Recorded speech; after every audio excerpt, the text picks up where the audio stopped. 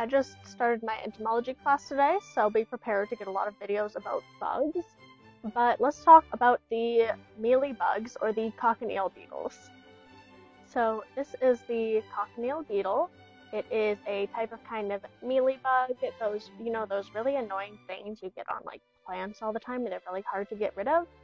This is one that's kind of grown on purpose. So these are actually domesticated, which is very interesting because people don't often talk about domesticated insects. So these ones specifically, like the prickly pear cactus, all that white kind of gunk there, that are those beetles. That is those beetles. Words are working. So these bugs are used to make a very vibrant red dye, kind of like the shirt I'm wearing. This shirt is not made from cochineal dye, but lots of other things are. So the red cochineal dye is used in things like the red Smarties. If you're Canadian, these are the real Smarties, as well as some cosmetics like lipsticks, as well as formerly used in a Starbucks strawberry drink before people were like, hey, what the fuck, it's just, we don't want that. And so it was switched to more synthetic dyes to make it pink. But it used to use bugs. So the cochineal beetles are native to areas in South America and Mexico. The first ever traces of them in historical record were from Peru. So these guys were first domesticated by the Aztec people in South and Central America. But when the Spanish came to South and Central America and started causing all of their problems, they were like, oh shit, we really like this red dye. Because at the time in Europe and most of the rest of the world, there wasn't a really good bright red dye available like is produced with the cochineal bugs.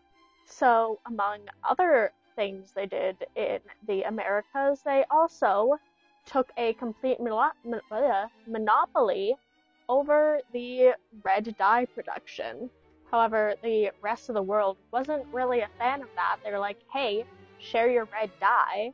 And they kind of vaguely knew that it came from the Americas. So other countries, including the British, sent spies down there to figure out where the red dye came from and to steal the red dye secrets. And they did. They found out, like, hey, it comes from these bugs, and they used it in a bunch of other things, including the iconic British redcoats, which were dyed red in order to make you not see the blood, I guess.